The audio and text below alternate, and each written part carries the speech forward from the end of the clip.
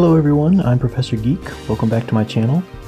I'm talking kind of low because I'm traveling at the moment and I'm in a hotel room trying not to wake my daughter in the next room. But I wanted to talk about these Hanna-Barbera DC crossovers because they're recent and I read all of them and enjoyed a lot and didn't enjoy some as well, so I wanted to talk about those. First, for those who don't know about these crossovers, this is the second wave that they've done, and there's actually been a series of Hanna-Barbera titles out under the DC banner. The Flintstones, Scooby-Doo Apocalypse, they did Wacky Races. The best one of all of those Hanna-Barbera runs is Future Quest. That has been amazing. By Jeff Parker and Evan Doc Shaner was the first artist there. Now they're doing Future Quest Presents, going more deeply into some of the characters that didn't get to shine much in that first initial arc. So that is a really great title. I highly recommend that. It's amazing. I'm not a big fan of the other Hanna-Barbera titles out there because of the way they approach the characters. So there's a number of ways you can do this. The Hanna-Barbera cartoons were, of course, for children. Children cartoons. So you can either make a children's comic book, like a younger children's comic book, but those pretty much already exist. There are already Scooby comic books and such. They wanted to make these for an audience that buys and collects superheroes and that would look back on these Hanna-Barbera characters with a little bit of nostalgia. The problem with a lot of those titles, was that they had to make these characters and their universes so much more serious. The Scooby-Doo Apocalypse, for example, now they're all, of course, they've got their Jim Lee redesigns because he's such a great character designer, and now they're fighting some zombie apocalypse or something, I don't know. The Wacky Races is in a post-apocalyptic universe, and it's ridiculous. You can't recognize any of the characters. Wacky Races was such a fun cartoon, too, and that has become all this dark, adult silliness. I've heard good things about the Flintstones, but it's not any kind of Flintstones you'd recognize from the cartoons. They're doing this sort of social commentary, I think, on societies and arranged marriages or whatever. I haven't read those titles. Like I said, some of the stories might be well told in them. I don't prefer that approach. I don't like that sort of deconstructing, remaking, darkening up, and updating, quote-unquote, classic characters, especially when it's not necessary, because Future Quest proved that. Jeff Parker and Evan Shaner, they just created this amazing universe. They took the Johnny Quest characters, Birdman, Galaxy Trio, even the Impossibles, and they wove Frankenstein Jr., and they wove all of these characters into a single universe, which fits because they're all pretty much in similar universes and they're in individual comic books as well. Mytor was there as well. And they had a single threat and all came together to fight it, and it was really special. It was really magical. It was an adult style threat. I mean, it wasn't kiddie stories by any means. It was a real serious threat, and you had good character development, but all the characters were true to who they were in those old cartoons that you loved.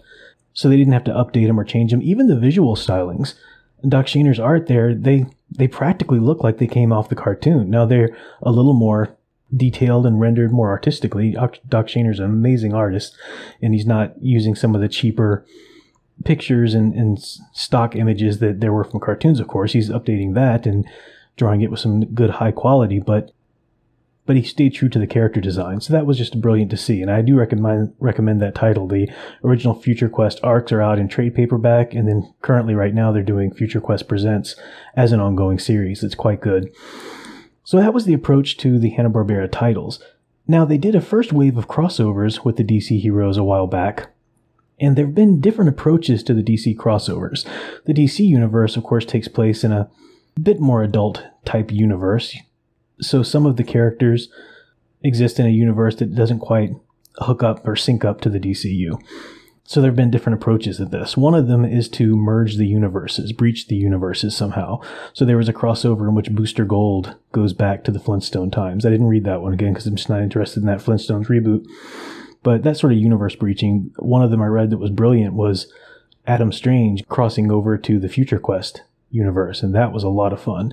So Doctor Strange crash lands and Johnny Quest and his team go out and find him and everything. That was good stuff. Space Ghost teamed with Green Lantern, which was a wonderful story. So the universe breaching, that's one approach to take. Another approach is to take the character from the Hanna-Barbera cartoon and just set them in the DC universe as though they were always there. That usually involves roughing them up, though, making them darker, making them more serious. You have to make some changes to make them fit. Usually that doesn't work, at least for me. If you make the character that unrecognizable, it just doesn't work. Another approach is to create your own little alternate universe in which both of these characters live in the same world, because these crossover titles aren't necessarily subject to any continuity. Sometimes they fit into it quite nicely, but they don't have to. So this current run from the DC Hanna-Barbera crossover, we have 4 titles, and I have to say the main stories out of each of them are all well-written stories. I'm going to start with my favorite, which was the Super Sons crossover with Dynomutt and Blue Falcon. And this is a title that was looked forward to by a lot of us Super Son fans because, of course, our wonderful title of Super Sons was canceled since Bendis is doing his own things there with the Superman family. And we're told that we're going to get more. I know they've announced a limited series, I think, and hopefully they'll bring back the consistent run ongoing as soon as this Bendis story arc is over. But this is one final story we get to read here with Robin and Superboy teaming up. And I won't give away spoilers, but I will say the approach this takes is to take the Blue Falcon and Dynomutt and place them as though they've always been in the DC universe. And I know I just said that usually doesn't work because you have to darken up the characters so much, but this is an exception. This really did that quite well. And the exposition is handled well in the story too. It doesn't slow down the momentum. We have a clear threat, and Robin and Superboy are on their way to do something about it here. They've met Dynomutt. And the way they handle this is that Robin has already known Dynomutt. Blue Falcon and Dynomutt were part of Batman Inc. apparently now, in this comic book anyway. And Batman Inc. was a horrible idea. If you don't know what I'm talking about, that was a while back. The idea that Batman was sort of franchising out his vigilantism, and so he was running the world basically by these partners in different parts of the country. It's a neat idea, and I'm sure some great writing was done here and there in that angle, but it just doesn't work for the character of Batman for me. And he did eventually abandon that, recognizing that that idea was a mistake. But the idea is that when he did that, Blue Falcon and Dynomutt were part of his community there. And that's how he met Robin. And Blue Falcon is a wealthy billionaire like Bruce Wayne. Of course, Blue Falcon was a bit of a Batman knockoff, a little bit, as a lot of characters were. And Dynomutt is his cybernetically enhanced family dog. And all of that carries over quite nicely. So Robin is able to just sort of give that exposition as to who Blue Falcon is, who Dynomutt is, in a quick, natural way as they're off to combat this threat. So that it didn't slow down the pace of the story. The exposition worked, and it is a rare example of how it works to just move those characters into the DC universe as though they've always been there. That was really cool.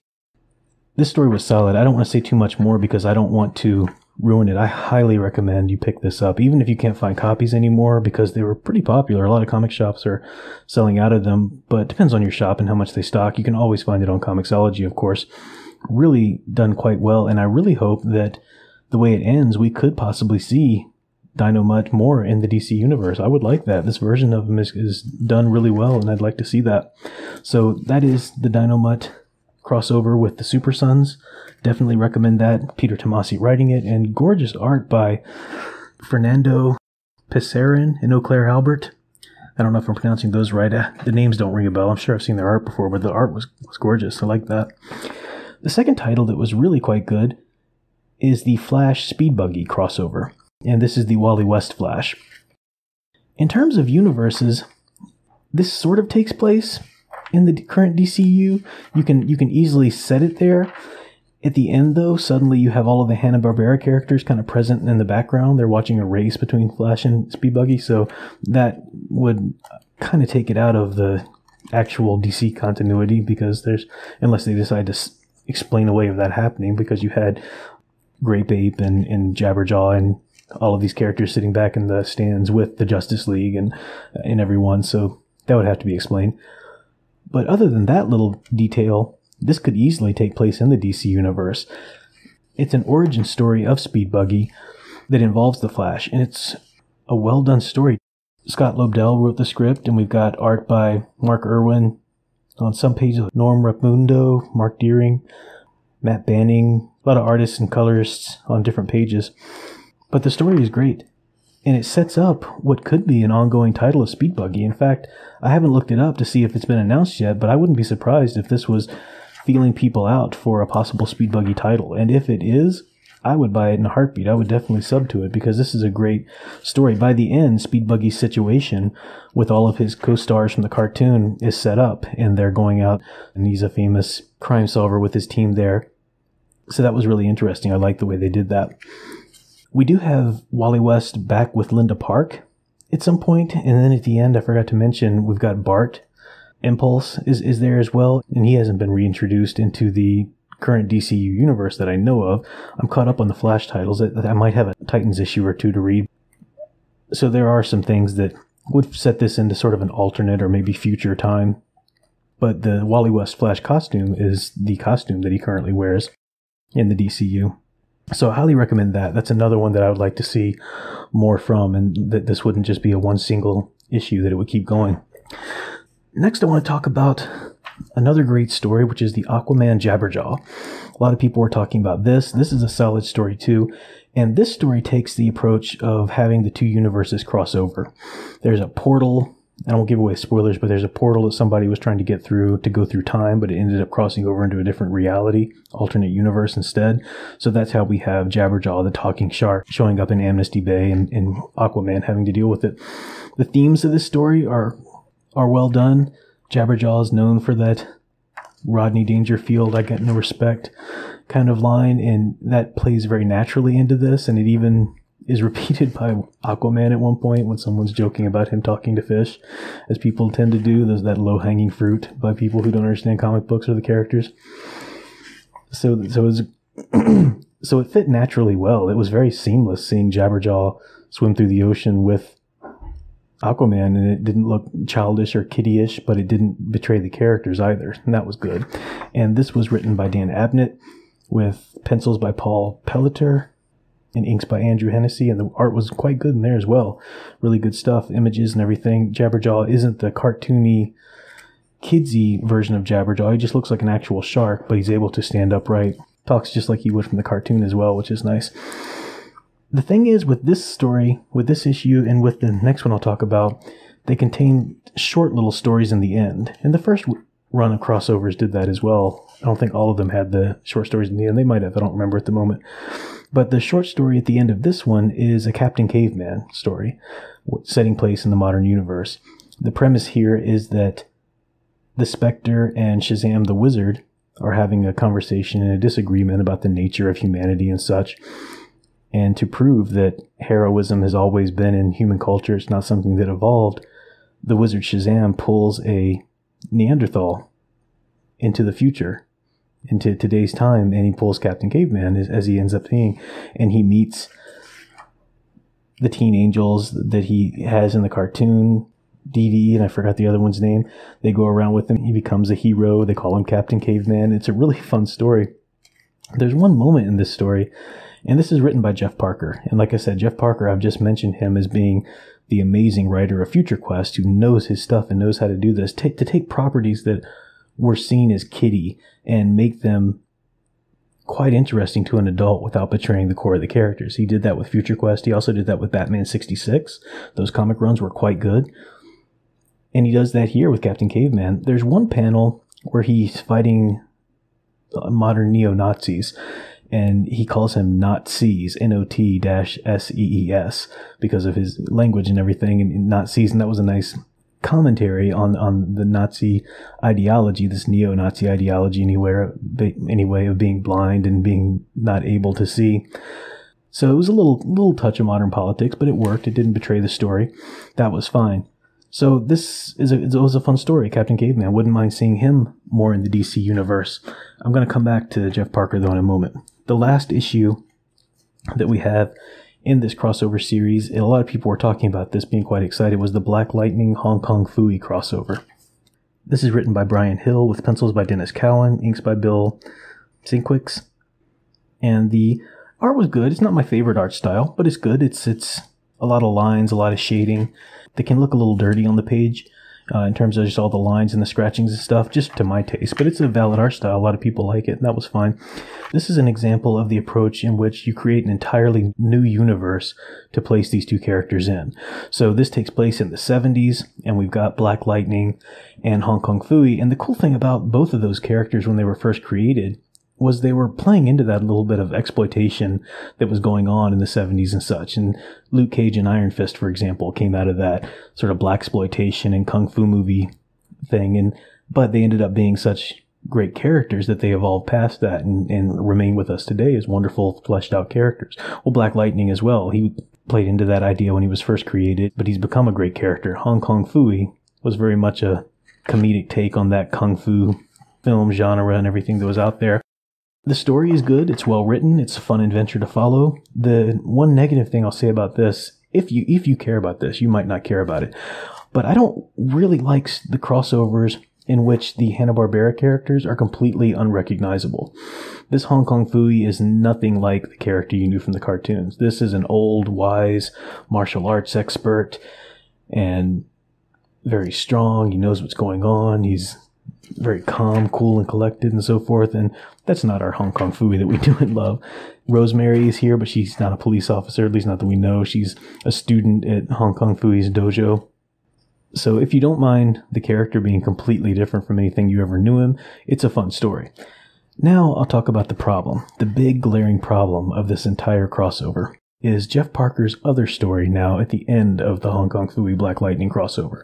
A quick little story. These are short because they're just sort of to fill pages at the end.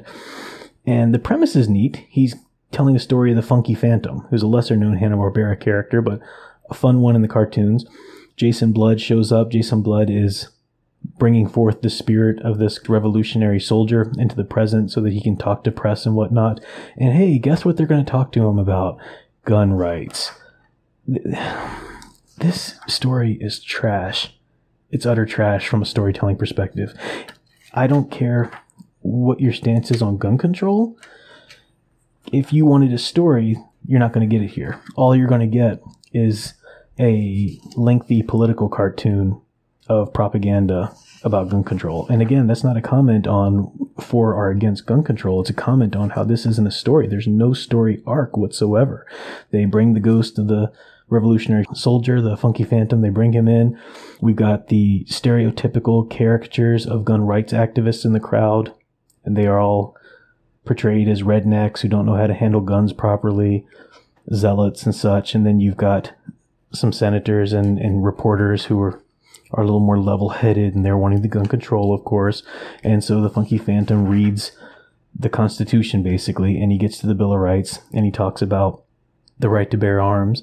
And he asks about what kind of arms they have, and this guy pulls out an assault rifle, and he's blowing it up and showing how many bullets run out of it. And the man says, "You need to understand, Muddy, people want to take our guns away."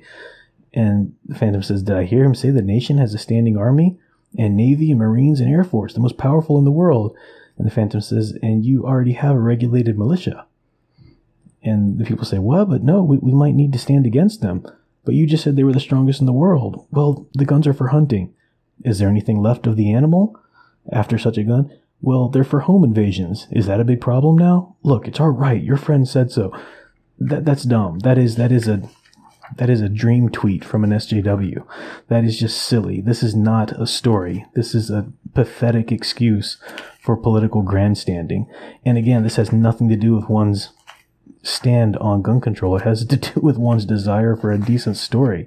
Now, granted, you didn't buy the issue for that story necessarily. You bought it for the Hong Kong Phooey Black Lightning story, so whatever you get there in the end is just sort of extra. But Jeff Parker, you were so much better than this. This was just unacceptable. He just decided that he didn't want to write. He just wanted to preach. And he decided that he had you captive at the end of his comic book that you bought anyway, so he was just going to preach to you. And this was just, seriously, he could have just taken tweets off of Twitter and pulled this together. The whole idea of bringing a revolutionary soldier into the future, this is just sort of that dream that people have when they try and set up these scenarios to boost their sides of the issues and such. And it's really stupid. The portrayals of gun rights activists is insulting. And I'm not even a gun person. I don't own them, don't shoot them or anything, but even I can see this is very two-dimensional, and it's bad writing. It's also bad thinking. This is intellectual laziness. This is setting up the argument in your terms, setting up your opposition in your terms, strawmanning the hell out of them, and then preaching and looking like the hero in your own little fantasy here. This is just an ugly, ugly little story, and Jeff Parker should be ashamed of himself, especially a man who's capable of so much better than this. He really is capable of writing amazing stuff, and I'm a fan of so much that he does that it was embarrassing. It was embarrassing reading this story. Now, I'm still a fan of him. This one story doesn't change that, but if I saw a lot more of this, no. I would think twice before picking up stuff with his name on it then, because that's a real problem. Hopefully that won't happen. Hopefully it's just one bad decision he will turn away from in the future. But that's a quick review, spoiler-free review of the DC Hanna-Barbera crossovers.